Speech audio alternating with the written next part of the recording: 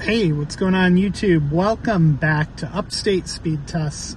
We are here in Endwell, New York, and today we're going to test another upgraded Verizon ultra wideband site as that car beams the hell out of me. Anyway, you'll have to settle for an intro with old drone footage of this site because, well, it's dark and I don't feel like getting the drone wet as it's currently raining. So yeah, intro right now.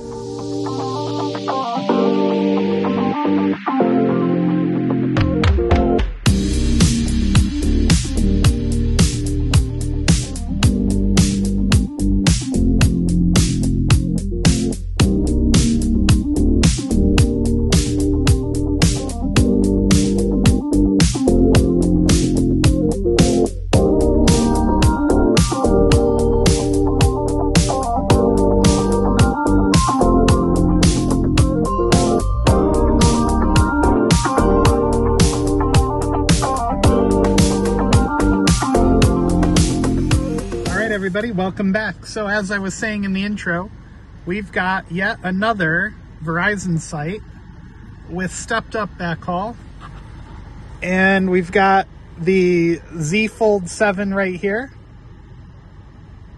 the iPhone 17 Pro Max down there, and the Pixel 10 Pro XL.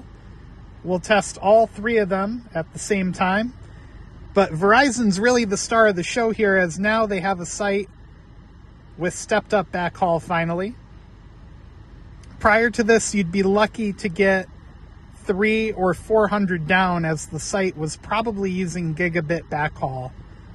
But now it's multi-gig, and we're getting 1.1 gigabits per second on the down, just over it, almost 2 actually.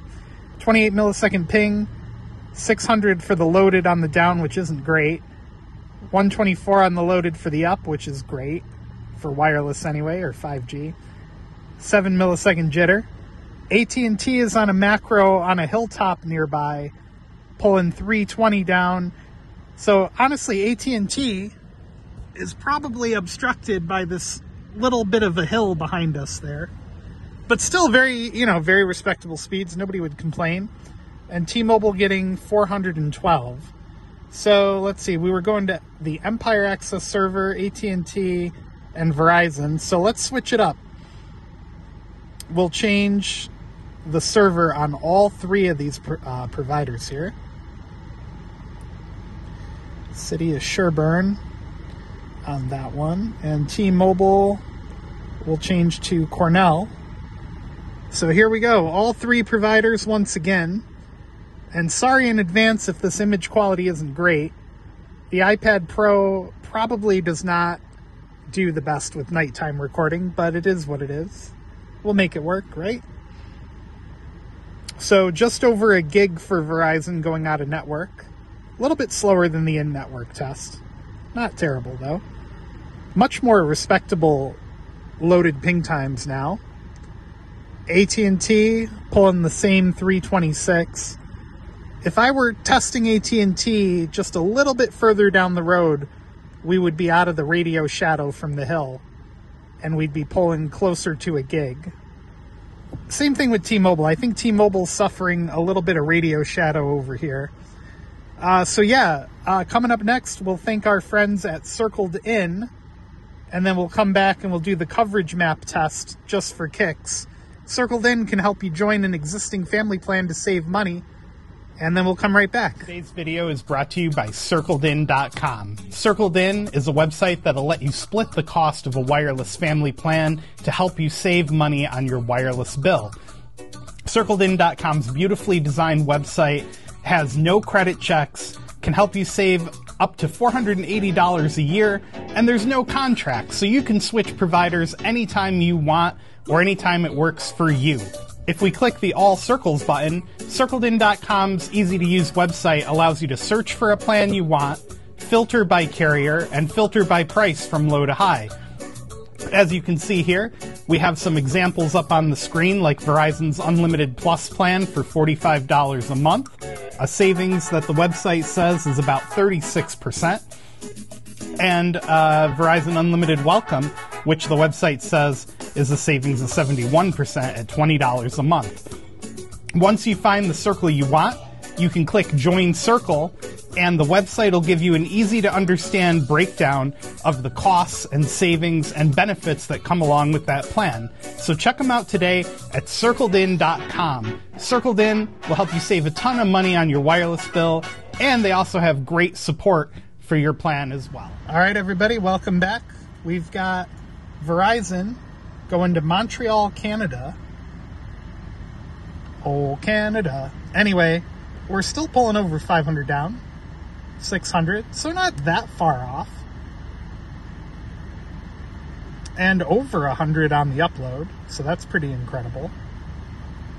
Again, the site is right in front of us on that's the elevator shaft to that building right there, and then Verizon's on top, and Dish is on the sides, although I'm sure they'll be going away soon.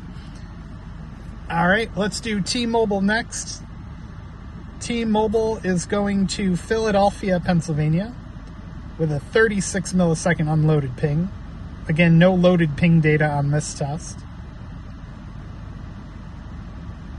And we're going to be getting right about 200 on the down. And a little over 20 on the up.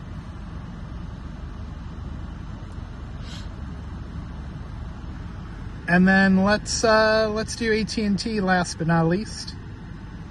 We've got a 65 millisecond unloaded ping and approaching 300 on the download.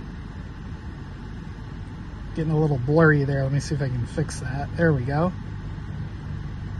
So yeah, interesting test location, but the main point of this video was to show you guys the newly stepped up backhaul for Verizon here on this site.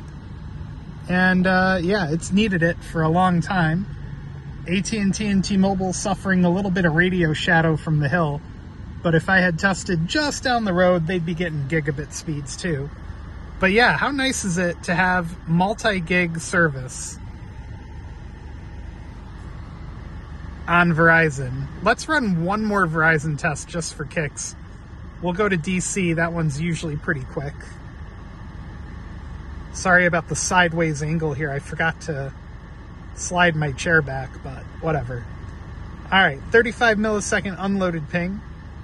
And again, pulling over. Looks like it's going to be a little bit better this time. 700 on the down. So yeah, multi-gig. What a great thing. Let me know down in the comments, how many sites in your area is Verizon missing stepped up backhaul on or has no ultra wideband altogether? In my area, there's only one site left I can think of that doesn't have the ultra wideband equipment, but there's quite a few sites where the backhaul has not been stepped up and you're still getting what's basically LTE speeds on a 5G connection, but it's slowly but surely improving now.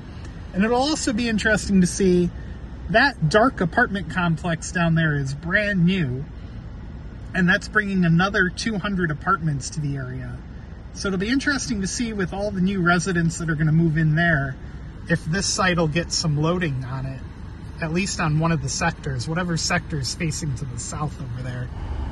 All right, so I just wanted to show you guys real quick that on the iPad now, because it has a phone app with a dialer, you can actually pull up the field test app on iPad, and I have that running in the background. And I'm running a speed test in another window. We're getting a 33 millisecond unloaded ping. And wow, the speeds just got a lot better. Yep, 200 megahertz of N77. And what else do we have running? We got LTE running, but it doesn't show you a band or a bandwidth. Oh, there it is, 10 megahertz of N66. So yeah, there you go. Almost 1.5 gigabits per second on the down on iPad. Now that you can actually run field test mode, it's pretty interesting to see.